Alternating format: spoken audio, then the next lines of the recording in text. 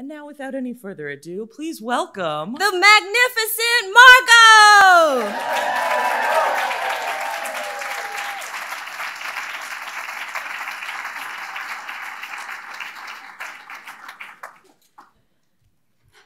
How can I live up to that? Thank you all for coming.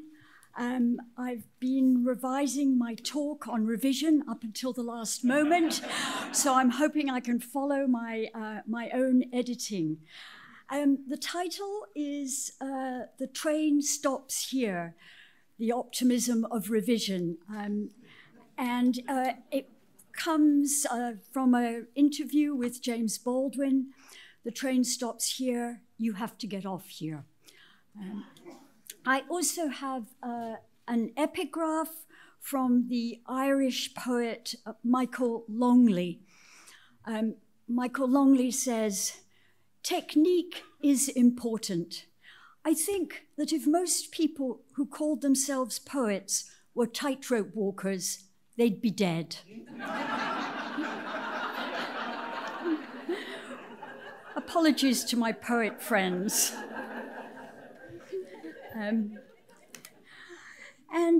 I tried to put most of the longer quotes on the handout, so hopefully you can find them there. I wouldn't be standing here today if it wasn't for the Anglo-Irish writer Brian Moore. He called himself Brian Moore, who many years ago was a writer in residence at the University of Toronto. At that time, I was working in a nearby restaurant as a waitress, and between my split shifts of lunch and dinner, I would go to the university library to work, to try to write. And I saw a little article in the university newspaper that Brian Moore was going to be a writer in residence, and you could ring a phone number and you could make an appointment to meet with him. So I dialed the number, took off my waitress's apron and went to his office, not thinking about the fact that I was not enrolled at the university. And I brought him a story. He read it to me, both imitating all the characters and animals in the story and making larger suggestions. "Oh, we need to know her age sooner. You're leaving the description of the church too late. I don't think the pigs would do that on page 11. Up until that point, it had never occurred to me that I could revise a story. I could write a story, and then I could work a little bit at the language, editing, and then I maybe would try sending it to magazines who sent it back, usually quite slowly. I went home that day and I sat down and I started to do some of the things he had suggested. I took him the same story 7 weeks in a row. And on the 7th week, I was so moved by him declaring that the story was finished that I confessed I was only a waitress at a local restaurant. And he very charmingly said, "Oh, I knew that. None of the..." So, the train stops here. A number of years ago, I was teaching at Carnegie Mellon University when a graduate student asked if she could study how I wrote fiction. She was doing a PhD in rhetoric. Cautiously, I asked, what would that involve? Sarah said she wanted to sit behind me in my small office for 2 hours each morning for a week and transcribe every mark I made on the screen. I was trying to write a new novel, and out of curiosity and affection, I agreed to this intimidating plan. Needless to say, Sarah's presence changed my writing habits. I didn't fidget or go in search of coffee or check whether the water fountain was still working. During our 2 hours together each morning, I did what Sarah wanted. I typed. The following week, I was still basking in my recovered solitude when she handed me a transcript of what I had written in her presence. The week of her observation had been moderately productive. I had 6 new pages of my novel in progress. But the transcript Sarah handed me, every mark I had made on the screen, was several times that length. Over and over, I read sequences like this. The tabby cat sat on the mat. The tabby cat lolled on the mat. The mat that filled the doorway was currently occupied by a tabby cat. The cat, some kind of tabby, occupied the worn doormat. The last entry read, the tabby cat sat on the mat. Laugh if you will. Reading these pages, which I had in a certain sense written, was revelatory. I understood how often I fiddled around with a sentence, making it slightly better, then slightly worse, then slightly better again, before, more often than not, returning to the adequate first version. What I needed to do, I realized, was not make the sentence about the cat into a thing of beauty and a joy forever, but write the next sentence and the next, until I find out where the story was going and what the cat's role in it was. The computer was pandering to my desire to edit prematurely in a way that I would never have done when writing with a pen and paper. And I'll just say that as the fiction editor at Ploughshares for 7 years, I encountered story after story that showed me other writers shared this problem.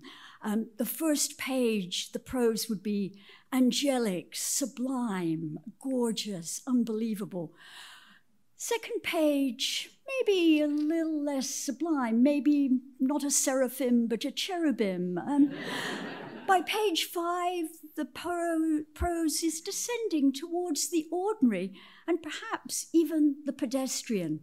All those authors were doing what I did, which was opening their file at the beginning and thinking, I must just fix the sentence about the umbrella, and then spending perhaps an hour on that page before going to page 11 where they'd left off the day before. So premature editing. To edit, according to my Oxford English Dictionary, comes from the French verb meaning to publish, and we use it optimistically to mean make publishable. But to edit usefully, I would argue, one usually needs a complete text, or at least a good part of one, an act of a play, a section of a story. I was trying to sail a half-built boat. No wonder I tacked so often and ran aground. There are writers, the British novelist Tessa Hadley is one of them, who produce 300 or 400 words a day, moving steadily forward, and end up with a manuscript that needs almost no revision. When she told me this, we were having dinner together, I nearly fainted with envy. But my informal research suggests that most writers need to work through the 3 stages of writing: writing, revising, editing, to get their work to the highest level. I would also add that while early editing can deepen our understanding of a text, it can also make it harder to do the necessary work of compressing and cutting, not only because we're loath to recycle our labor, kill our darlings, as the phrase goes, but also because the beautiful sentences begin to act as a scrim, obscuring what we need to see. Making art is a fundamentally inefficient process. In one of his prefaces, the novelist Joseph Conrad suggests why this is so, and he's using his preferred pronouns, as you will see. The artist's appeal is made to our less obvious capacities, to the part of our nature which, because of the warlike conditions of existence, is necessarily kept out of sight within the more resisting and hard qualities, like the vulnerable body within the steel armor. His appeal is less loud, more profound, less distinct, more stirring, and sooner forgotten, yet it endures forever. He speaks to our capacity for delight and wonder, to the sense of mystery surrounding our lives, to our sense of pity and beauty and pain, to the latent feeling of fellowship with all creation, and to the subtle but invincible conviction of solidarity that knits together the loneliness of innumerable hearts, to the solidarity in dreams, in joy, in sorrow, in aspiration, in illusions, in hope, in fear, which binds men to each other, which binds together all humanity, the dead to the living, and the living to the unborn. More recently, James Baldwin, in an interview, remarked, "When you're writing, you're trying to find out something which you don't know. The whole language of writing for me is finding out what you don't want to know, what you don't want to find out, but something forces you to anyway." The writer, the artist, is working out of hidden parts of the self, parts that must be protected from the warlike conditions of existence. We approach that self tentatively, often reluctantly. We are only sometimes our own gatekeepers. So on the one hand, we have to negotiate the labyrinth of the self. On the other, we have to generate material. As writers, I would argue, first we make the clay, then we shape the clay into a vase. We put words on the page, finding a voice, creating characters, settings, situation, and plot, figuring out the psychological arc. Then we revise. Finally, we reach the delicious task of editing. Most of us need to learn the valuable skills of revision, of looking again at what we have made and seeing how it can be made better before we bear down on our sentences. You'll see in the handout, at the back of the handout, some of the 16 drafts Elizabeth Bishop wrote of her famous Villanelle One Art. Bishop wrote the poem with unusual speed, I believe, in the course of just a couple of weeks, as compared to another wonderful poem, The Moose, which I think she worked on for nearly 2 decades. You can see how the first draft on page 4 is both partly a poem and partly notes towards a poem. Turning to page 3, the next page, draft 3, you see the poem shrinking. In draft 9, it balloons up again, it swells again. And then draft 15, just before the draft that the New Yorker published.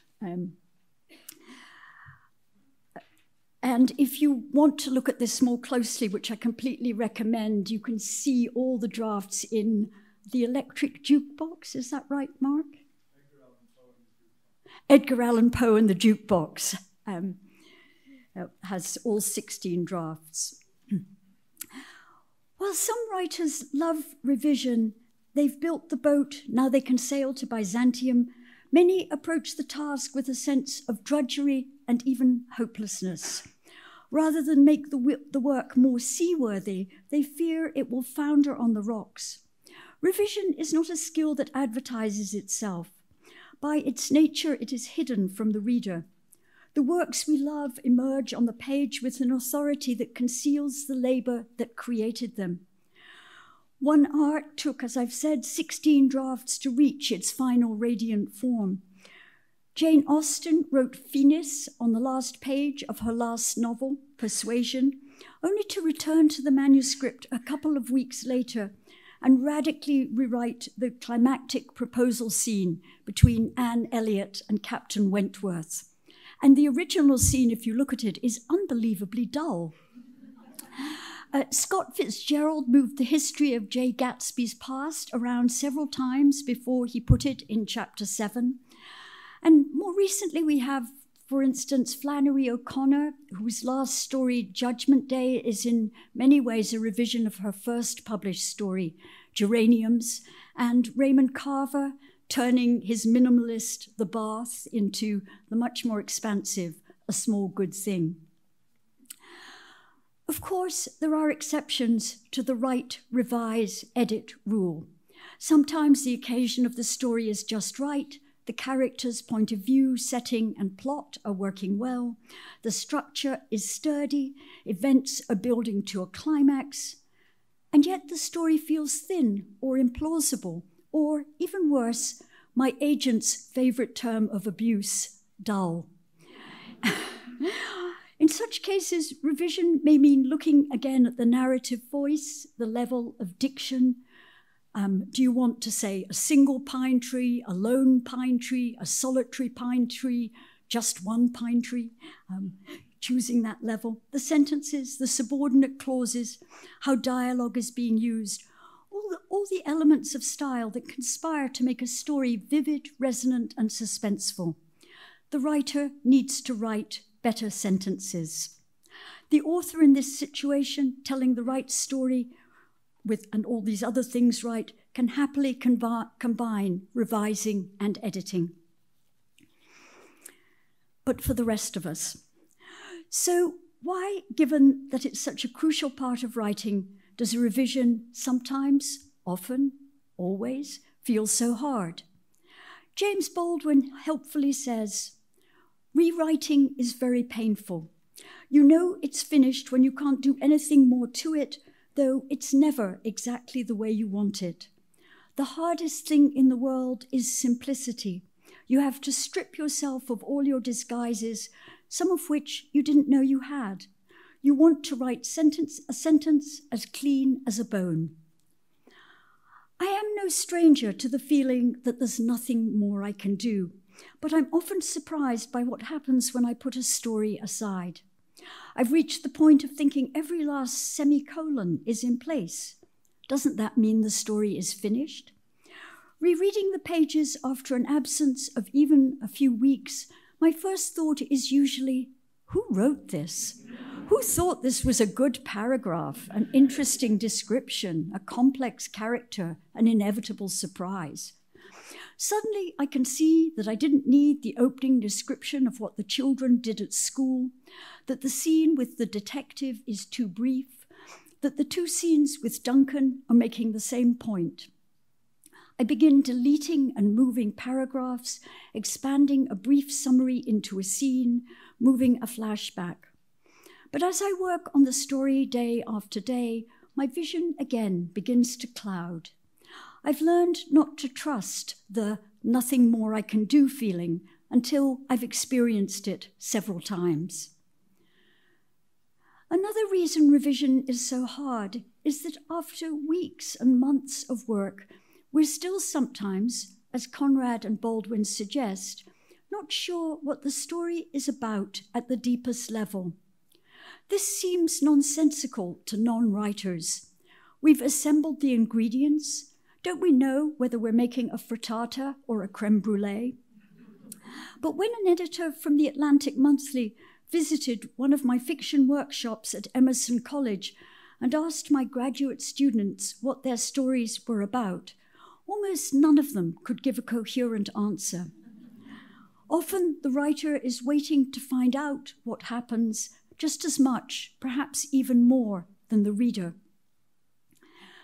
Putting aside the deeper reasons that blind us to our own work, here are some possible reasons why a text may not be working at the highest level, and I just listed these on the handout.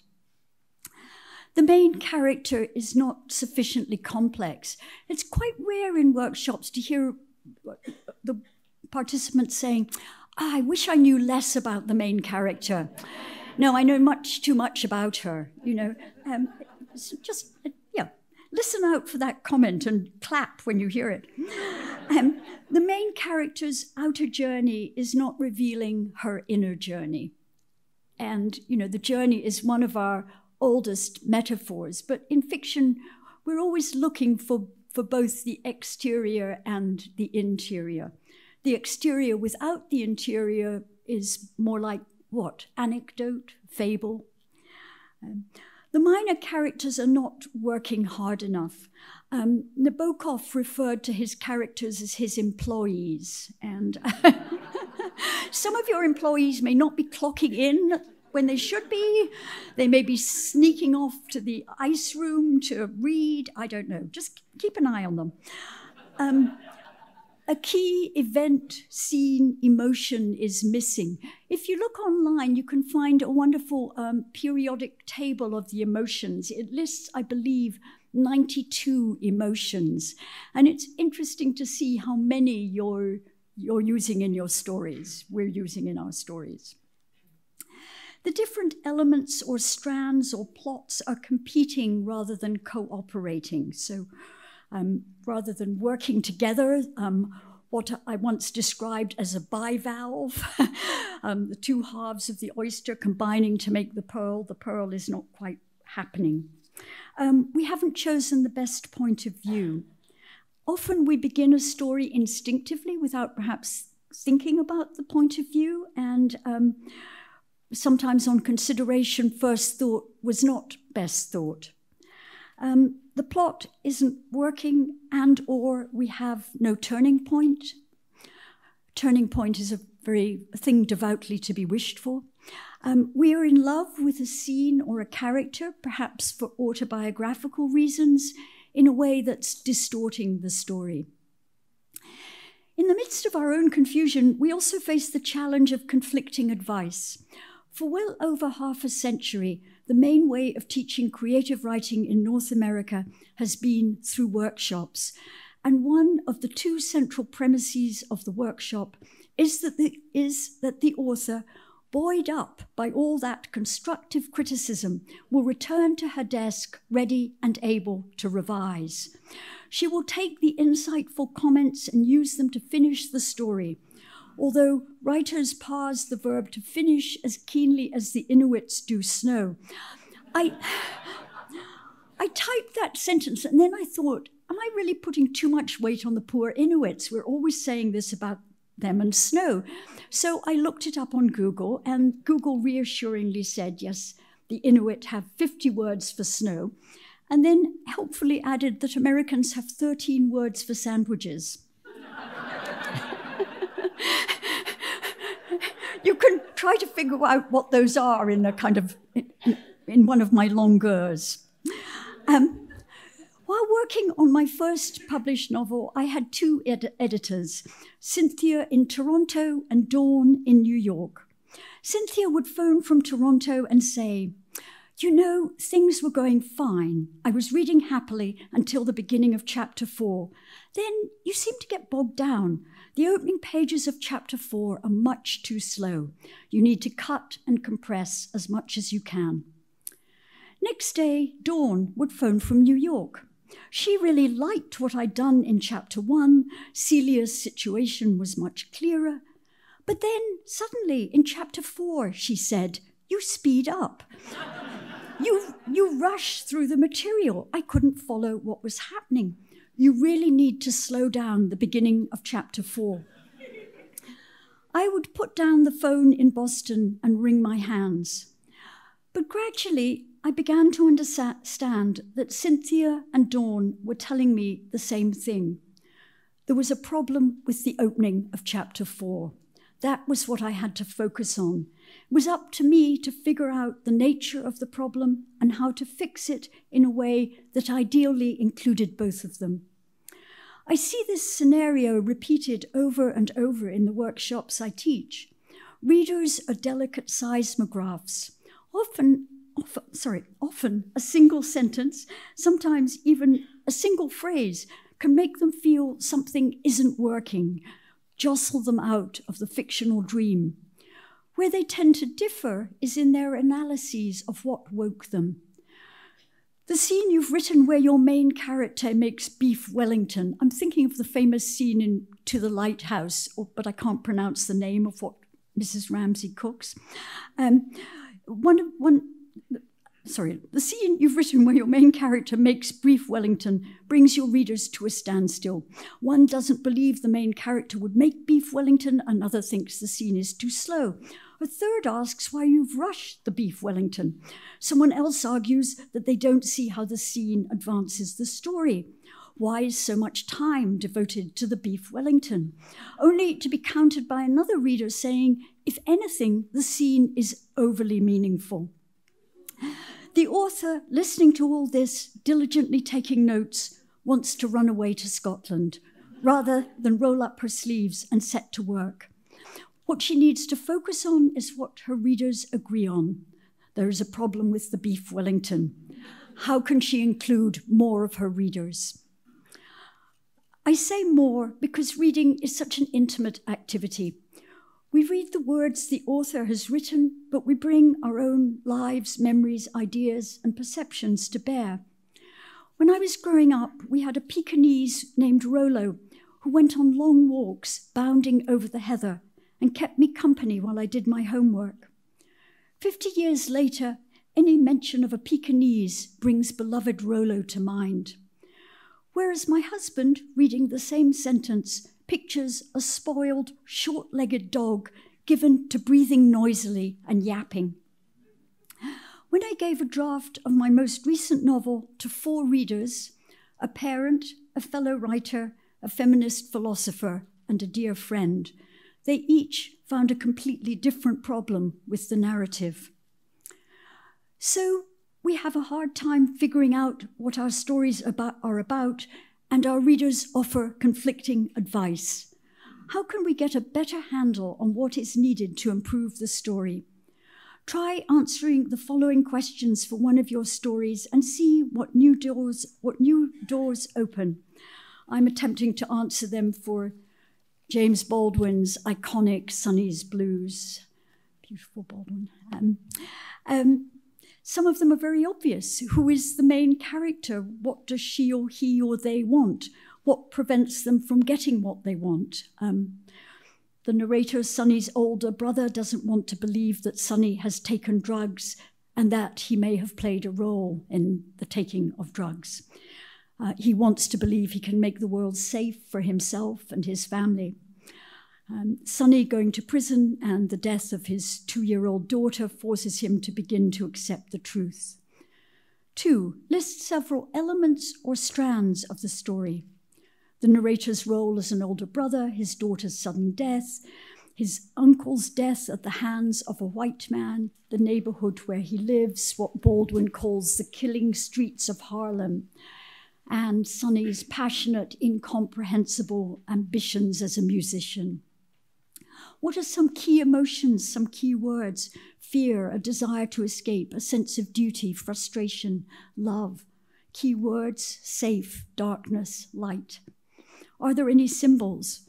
The darkness of the subway train, of the road where the narrator's uncle is killed. Music, especially jazz. The glass trembling on the piano as Sonny plays at the end of the story. What does the first page promise? How does the last page fulfill that promise? The first page promises a change in the narrator's relationship with his brother.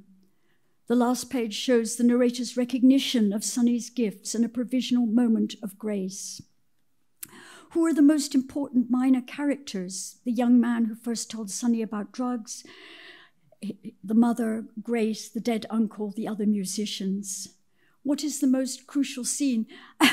I go back and forth between the wonderful scene in the bar and the conversation between Sonny and his brother when Sonny said, "But there's no way not to suffer." So I couldn't answer that question, or I was reluctant to answer it. What does the main character feel at the most important moment in the story? Love, grace, awareness of the dangers all around. We are never safe. Is the title a good ambassador for the story? One of my students who'd been in Iraq wrote a fantastic story, but he gave it the title of Trust. And in workshop, everybody just attacked the story, ran rampant over what I had thought were fabulous scenes. As soon as he changed the story to something like desert sand, almost all the problems in the story were fixed. So it is interesting thinking of your title as an ambassador. I think really a good title is the title of a good story or poem or novel. But a good title can also be beautiful, serviceable. It certainly shouldn't be misleading. What is the most important thing missing from the story? These answers, for me, reveal several things that are crucial to the success of most stories. The narrator has complex wants. He doesn't want just one thing. He and Sonny are fighting a duel about their different ways of looking at the world. The way of looking at it, you earn a living, you take care of your family, and the world of art. The elements of the story combine to build to the final scene in the bar, where music, jazz, functions as both action and symbol. Baldwin's beautiful description of jazz, of improvisation is a masterpiece. So I try answering these questions for my story. If I can't answer them or don't want to answer them, it tells me something. Silence is information. I don't always answer them mechanically in the way I've put them out here, but I try to think about particularly the first page. What am I promising the reader, and how is that promise being fulfilled? In addition to trying to answer these questions, I find specific writing tasks helpful. I've gone over and over the scenes. I've given the characters a house and a town and weather. I've described Zoe's sense of longing. I've found Matthew a part-time job, but the story still isn't working. When I get to this stage, I often find writing outside the story liberating. I'm borrowing this idea from Pamela Painter and Anne Bernays' inspiring book, What If? I write a letter or a series of notes between Matthew and his girlfriend. I write a scene that plays no part in the story. What happened when Duncan went to an art museum? What happened when Matthew fenced with his friend Benjamin? I write a dream for Betsy, their mother. Like prisoners, I allow my characters to make one phone call. I describe them shopping for a birthday present for an ex-lover or a difficult step-parent. These paragraphs often don't end up in the story, but they do help to expand my thinking about the characters. The description of Duncan at the museum makes me think again about his relationship with his birth mother. Over and above the new details, I discover that just the act of writing freely about the characters who have for several drafts been marching in lockstep through the story helps me to imagine new possibilities. And in draft 9 of One Art, it's no accident that Elizabeth Bishop once again allows the poem to sprawl on the page. Another helpful writing task is returning to a key scene and writing it from the point of view of the non-point of view character. Early versions of my scenes often suffer from the minor character being pushed around. In a story I wrote recently, the point of view character Gilbert is having a conversation with his brother. He's convinced Patrick can't wait for him to move out of his spare room.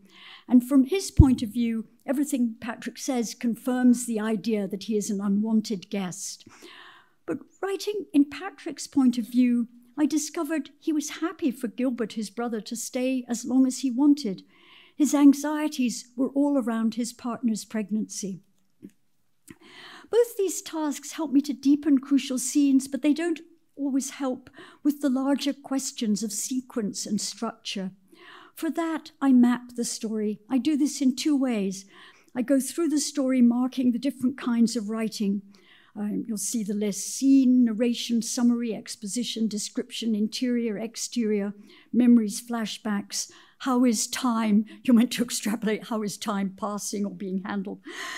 When is each character, major and minor, introduced, and how much space is she, he, they given?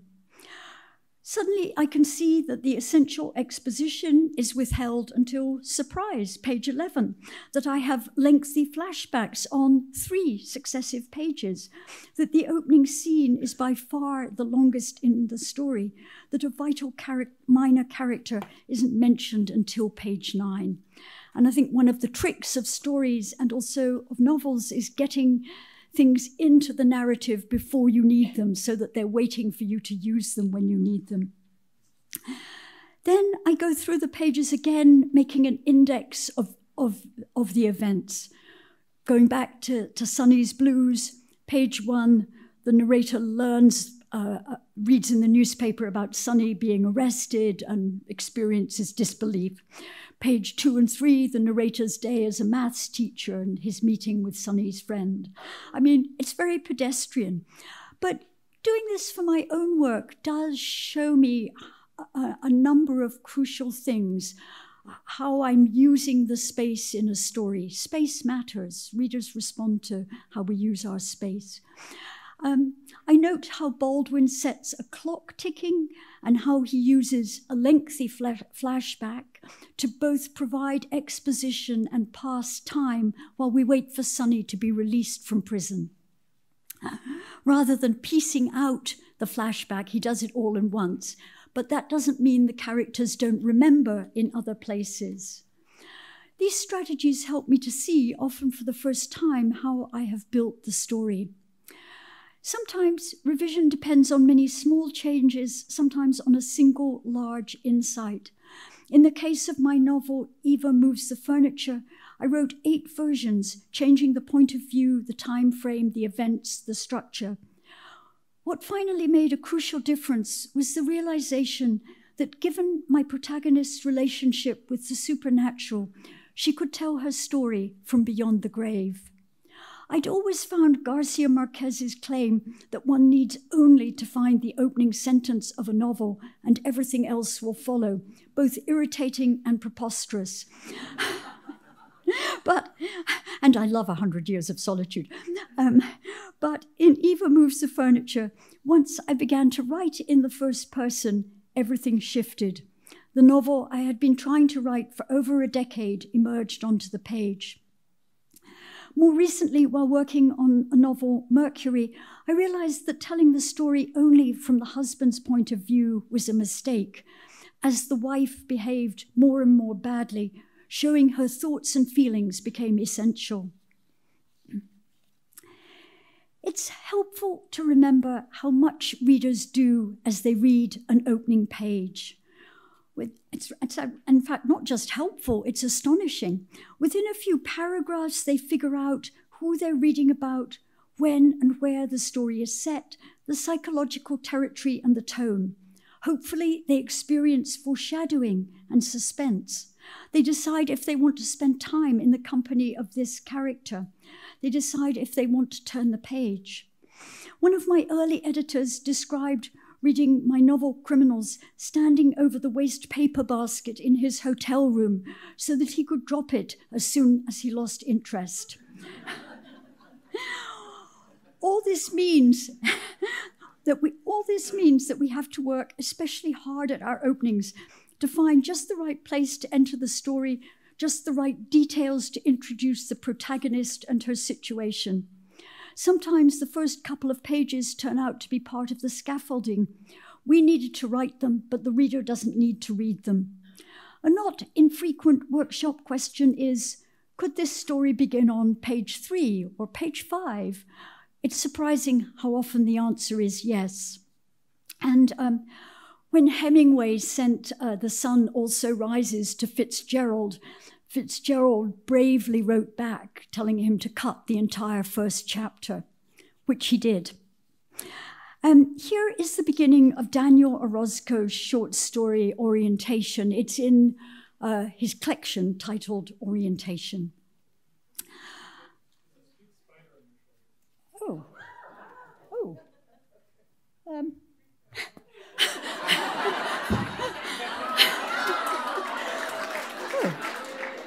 Well, and that's why you're in charge, Adam. right.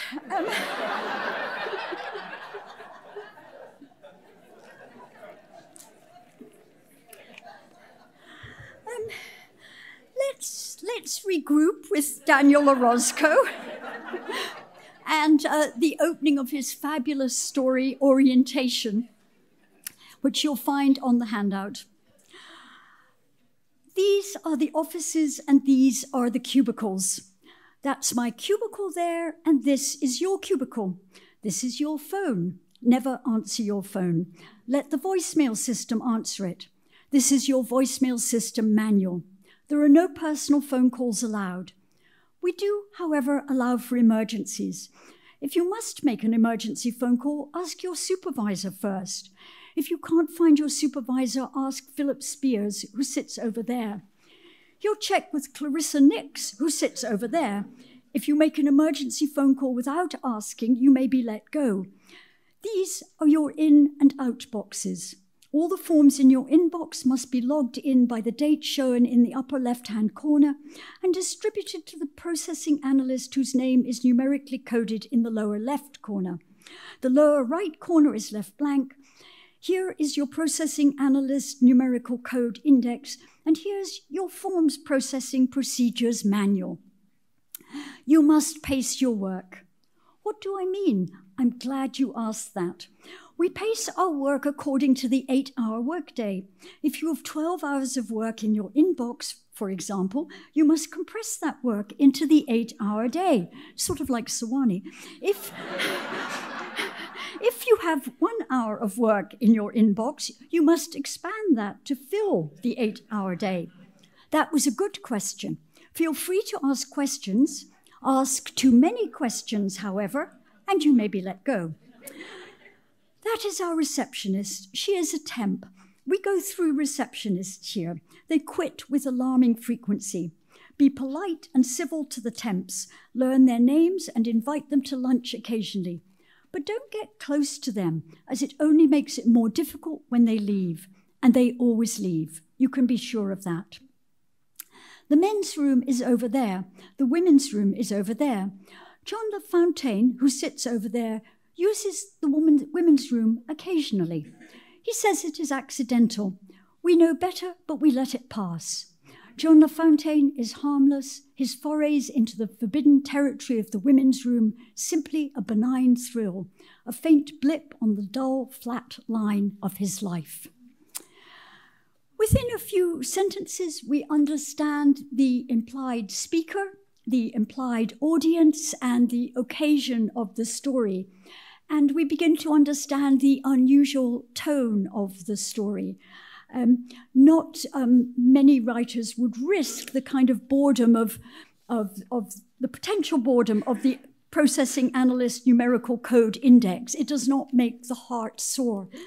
But in Orozco's hands, it becomes witty, humorous, and part of the complex, sometimes surreal tone that he is working towards.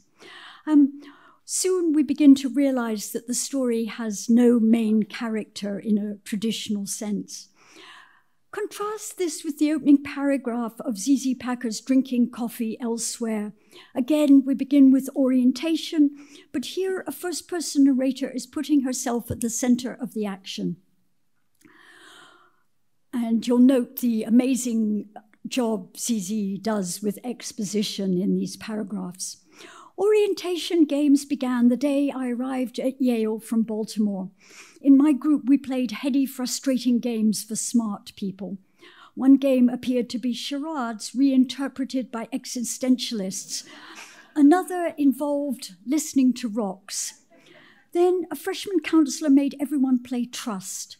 The idea was that if you had the faith to fall backward and wait for 4 scrawny former high school geniuses to catch you just before your head cracked on the slate sidewalk, then you might learn to trust your fellow students. Russian roulette sounded like a better way to go. No way, I said. The white boys were waiting for me to fall, holding their arms out for me, sincerely, gallantly. No fucking way. It's all cool, the counselor said. Her hair was a shade of blonde I'd only seen on Playboy covers, and she raised her hands as though backing away from a growling dog. "Sister," she said in a "I'm down with the struggle" voice, "you don't have to play this game. As a person of color, you shouldn't have to fit into any white patriarchal system." I said, "It's a bit too late for that." In the next game, all I had to do was wait in a circle until it was my turn to say what inanimate object I wanted to be. One guy said he'd like to be a gadfly like Socrates. "Stop me if I wax platonic," he said. I didn't bother mentioning that gadflies weren't inanimate. It didn't seem to make a difference. The girl next to him was eating a rice cake. She wanted to be the Earth, she said. Earth with a capital E. There was one other black person in the circle. He wore an Exeter t-shirt, and his overly elastic expressions resembled a series of facial exercises. At the end of each person's turn, he smiled and bobbed his head with unfettered enthusiasm. "Oh, that was good," he said, as if the game were an experiment he'd set up and the results were turning out better than he'd expected. "Good, good, good." When it was my turn, I said, "My name is Dina. And if I had to be any object, I guess I'd be a revolver." I think we can safely say that this gives us character, point of view, setting, tone, a line of suspense, and many of the other things, complexity of character, that we are looking for at the opening of a short story. And if you haven't read it, I completely recommend it. There is a most brilliant scene in the cafeteria, unlike any I've read. Readers also do a lot of work at the end of a narrative. A number of years ago, I visited a class of 10-year-olds at the Dalton School in New York. I asked them about their stories, and they said the hardest part was the ending. When I asked why, one girl volunteered, "Because at the end, you have to decide if the goodies or the baddies are going to win." I hadn't thought of endings like that before, but I think she's right. At the end, in some way, we decide who's going to win. The overall meaning of the story is revealed. As James Baldwin says, the train stops here. As some of you know, I had a brief career as a deputy supermarket manager. And one of my favorite parts of the job was opening and closing the safe. And I think of the ending of a story as being like when you open the safe. You can feel the tumblers clicking back and forth as you get the combination correctly. And then a huge door swings silently open, and inside there's money.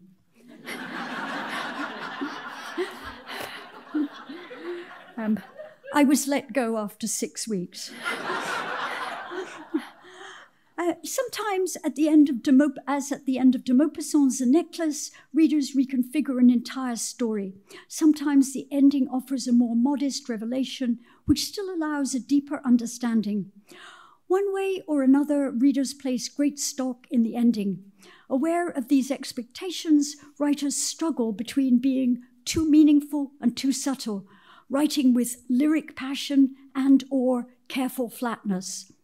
Sometimes the ending feels too abrupt, sometimes it feels drawn out, sometimes it feels overly meaningful, or as if there are several endings. And in some of Alice Munro's great stories, there are several endings in a really wonderful way. It's hard to make global suggestions about revising endings, but writing past the ending can help us discover something that will bring the story to a satisfying conclusion. And we also need to keep in mind that sometimes the reason the ending on page 17 isn't working is because of something on page 3 or page 12. And given the high value we put on first impressions, I think we have to think twice about keeping our best prose for our last paragraph. Isn't that a little odd? Beginnings and endings are also important on a smaller scale. The writer puts the details that she wants the reader to notice at the beginning or end of a section or a paragraph or a sentence. Another important way to map your story is to look at your transitions, places where the story shifts in time or mood. You're giving your reader directions to the next section and also to the larger story. It's especially important not to lose them. Later, when I'm editing, I look especially carefully at the first and last sentences of my paragraphs, and I end up cutting a lot of the last sentences in my paragraphs.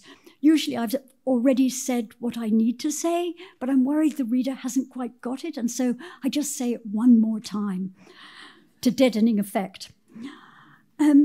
Another useful revision task, we're nearly at the end, is to go back to your map and look at where you use narration or summary and where you expand into scene.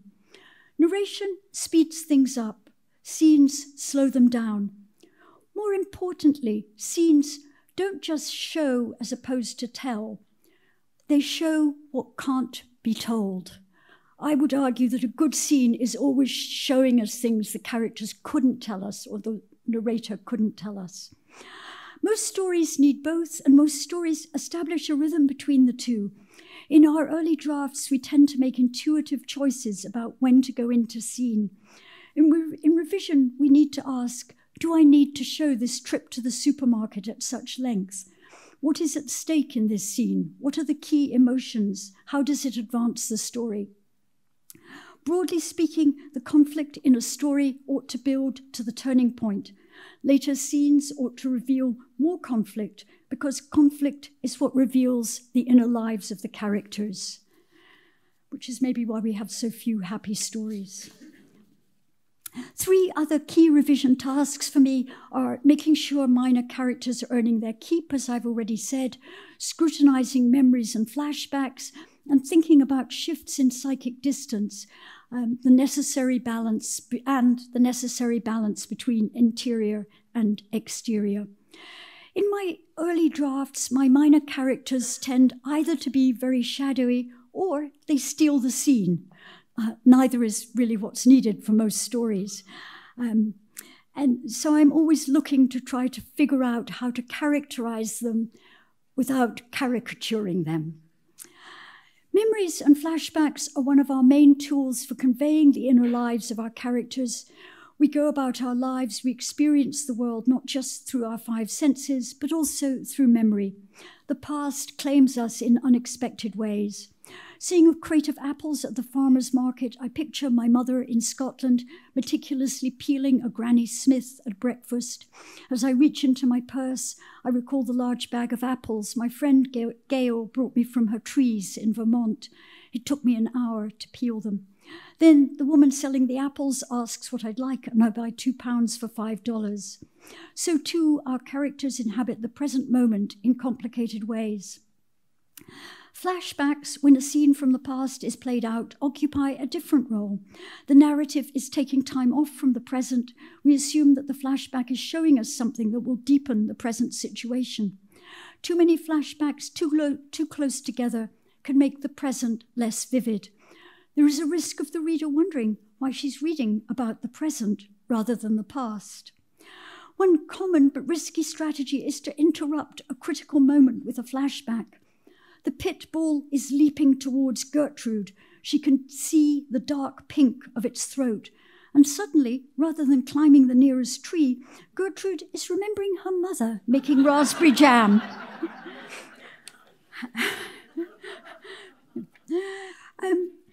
Revision almost always takes several passes. New material does not fit smoothly alongside older material. A change in structure requires unforeseen changes. Moving the exposition means you have to write a new scene. Combining 2 minor characters changes the timing. Perhaps most crucially, solving one set of problems allows you to see others that were previously hidden. At this stage, I usually read the story aloud, while keeping in vice Toni Morrison's advice, never trust performance, and I look for new readers who won't be aware of all the phantom paragraphs.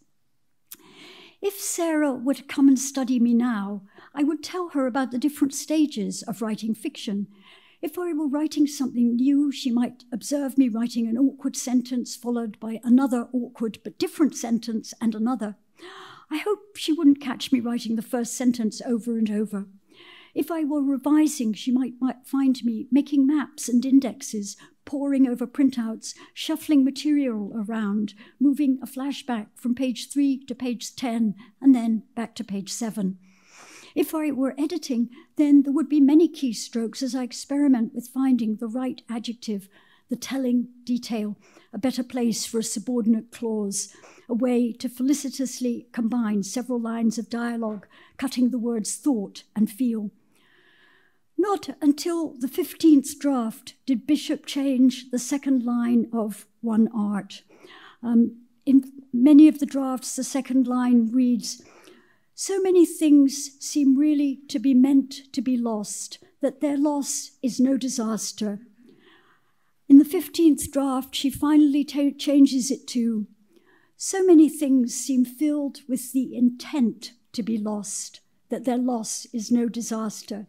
She got from really to be meant to filled with the intent. Beautiful change. For the most part, we can't revise our lives, or not as much as we would like. How fortunate we are to be able to revise our poems and plays and stories.